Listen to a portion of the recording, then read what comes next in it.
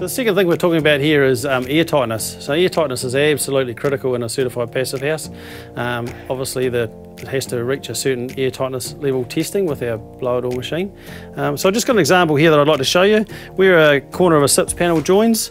We've got a little bit of an Intello wrap, which is an airtight membrane, which wraps around the corner and is taped onto the SIPS to make that whole corner continuously airtight.